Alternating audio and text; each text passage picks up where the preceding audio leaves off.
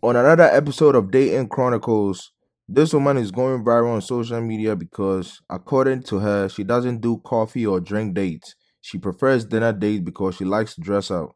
Just watch the video. So one of my rules is I don't do coffee or drink dates. Now, I understand that some women like this or prefer this because it's a quick turnaround, 30 to 45 minutes. If you don't like him, you can get out of there. It works for some people. If you like it, I love it. This video is not for you. Keep scrolling.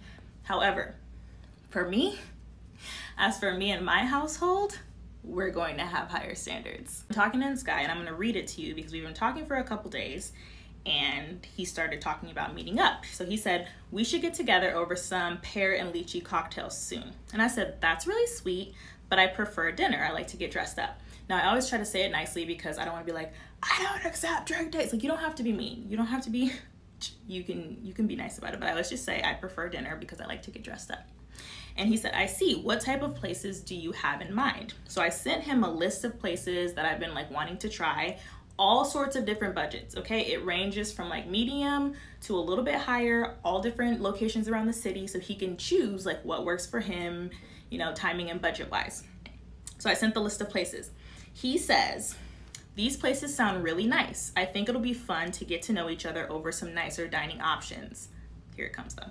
But I wanted to let you know up front that if we were to meet at one of those places, I'm comfortable splitting the check. I usually will do drinks or something on the simpler end for the first meetup to see if there's a connection first. So my thing is, I don't like the coffee or drink date because they're trying to audition you to see if you are worth an actual dinner. This is the thing for me. Like, I know men. The number one thing men are judging you off of is your looks, right?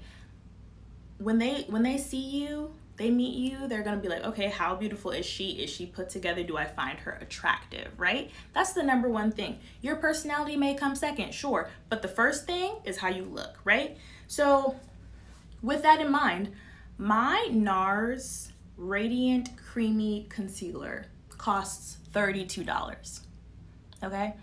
Why would I put on a full face of expensive makeup, do my hair, make sure my nails are done, make sure there's no hair on my body, and then come and spend 2 hours of my time talking to you for an $8 coffee or a $16 cocktail?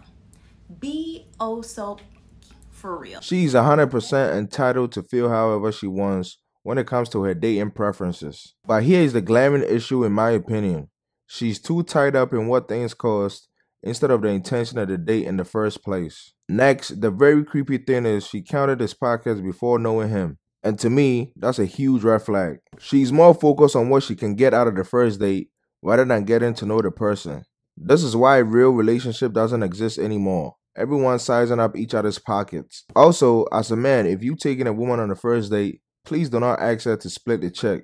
Be a man. In this case, if she gives you these options and you know you can't do it, just leave her alone and move on. Because as long as she has these preferences and so-called standards, there is someone always willing to do it for her. So if that person is not you, it's okay to leave her alone and move on. Dating pool is full of piss nowadays.